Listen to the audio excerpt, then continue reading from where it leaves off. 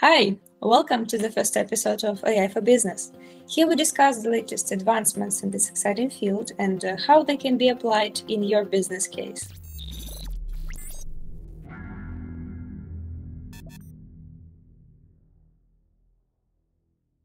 Today we're lucky to have a really special guest with us, Alexander Kroshyn, an expert in AI and deep learning. Hi Alex, it's really great to have you here. Hi, it's nice to be here too. So Alex, can you please give us a brief rundown on what deep learning is and how it changes the world of business? Sure. Deep learning is a field of machine learning that basically allows machines and computers to understand information such as videos or images or text almost the same as humans do. This in turn allows computers to be used in completely new tasks which were unimaginable before.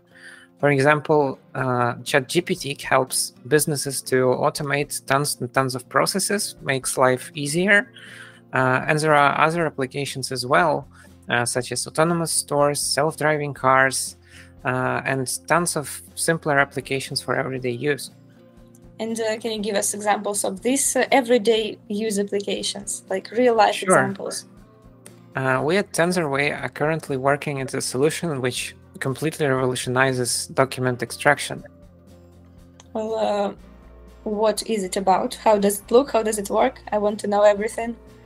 Well, there are two words, data extraction, but in a more complex sense, our approach is completely different to existing ones. You may have heard of optical character recognition or OCR. Yeah, sounds familiar and doesn't really sound new. Yeah, OCR is not new, but it has lots of issues. Firstly, OCR models are not that accurate. They make errors pretty often. But more importantly, if you want to build some automation pipeline to extract information from different documents in different layouts and in different languages, OCR is really problematic because it just extracts raw text and it does not understand what fields it needs to extract, how to choose those fields. So if you use such a system, you need to write lots of post-processing scripts, and there is no guarantee that it will work. And how do you make your model work? How is it different, like technically? Our solution is fundamentally different because instead of extracting just raw text, it extracts fields that it is asked to extract. For example, if we have some financial document we would like to extract like some of the invoice or goods mentioned in those invoices, and model would just extract them and ignore all other text. Well, sounds quite impressive, but you have some demo to show us, don't you? Yeah, let's take a look at the demo. Let's do it. Let me share my screen. Here we go. So let's start with some simple example. First, I'll talk a little bit about this version of the demo and what is it about. We developed this model for a client which works with invoices. In this scenario, there are two companies. One company issues invoice to another company. This first company is a vendor or a seller, and the second company is a debtor or a buyer.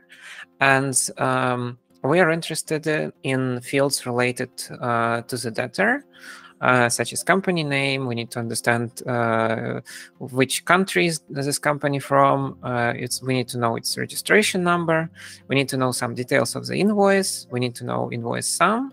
But ultimately, our approach can be used to extract any fields from any types of documents in any domain. So it can be Fintech, it can be insurance tech, it can be government tech, etc. Okay, so now do something, please. Let's go back to our I want invoices. to know the data. So here the task is to extract details of the debtor, and you can see that it correctly identified its name, its registration number, country, invoice number, and some other fields as well. And it did that in 0.33 seconds. Yes, it works extremely fast. Our model, it works faster than OCR, and it's lighter than OCR, and that's also a huge advantage of our approach. And what do you mean by lighter than OCR? Our model weighs less. It takes less resources for predictions, and so yeah, it's just computationally easier. Right, and well, yeah, I just checked and everything is correct. Well, but judging by only English documents is not completely fair. What about some other languages? No problem. Here is a document in Latvian. You can see that it's slightly different structure. It's completely different language. So the fields don't. Well, they are not in English. They're named completely differently. We are here interested in this second company. Let's see what the model will extract for us. So yeah, you can see that company name, registration number, country, all were taken correctly. And even faster than in the first case. Wow. Yes, and even a little faster than in the first. And but the document layouts are pretty similar, you know? What about some more different layout, something more non-standard, non-typical? Yeah, let's try another layout. You can see here that the document look the same. It's different. Also, it's in English with some Latvian address here. And what's more interesting is that the debtor and the buyer and the debtor and the issuer are not like, there is no way you can tell which one is which. Even for humans, sometimes it will be hard. But our model during training saw thousands of such documents, and it knows that we need this company. It knows that typically an issuer writes information about itself at the top. So let's see whether our model will be able to extract information about this company. So yeah, you can see that the debtor name was extracted correctly. Yes, it has. Well, I'm truly amazed, and but scans are just a small part of the job that people are doing. Sometimes they do photos, and can your model handle photos? Sure, let's try some photos. Let's start with some simple example. Well, it's not actually that simple. Yeah.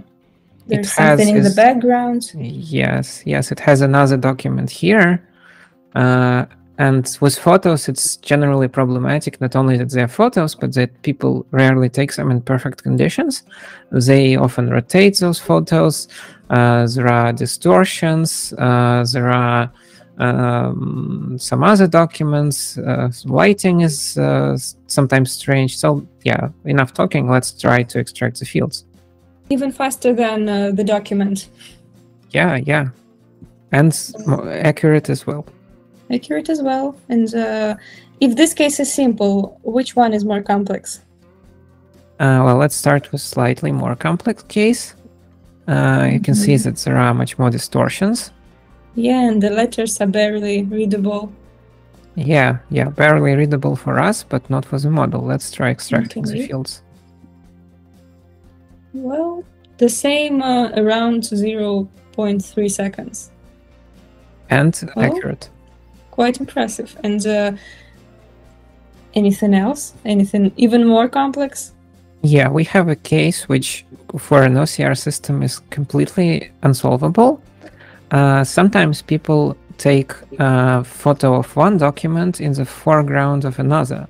For example, here you can see that there are two different invoice numbers, and OCR system could extract those numbers, but there is no way it could distinguish between them and understand which number should it use. Oh yeah, and the languages are different. The languages are different as well. So as you can see, our model extracted the fields correctly, and that's all because in comparison to OCR, our solution has much better understanding of spatial relations between different fields and can understand which document it should analyze first. Well, yeah, not a single error again. Yeah, it's amazing. Yeah, that's really amazing, and I don't know if you can see, but I'm really impressed. It's just boiling inside of me. So thank you very much for showing this. And where do you see the model going in the future? Thank you. I think the future for this model and for similar solutions is really bright, because this approach can revolutionize document extraction in different fields. For example, analyzing medical documents, analyzing documents in the insurance industry. It can also be applied to Fintech, to some government and non-government organization, which have lots of flows where they require document extraction. Basically, our solution can be applied in any field. Okay, so basically any person that has a business, wants to start a business, they can come to you and just ask whether they can use this model. Yes. The only thing we would need is to know your specific case. We would like to know which fields we have to extract.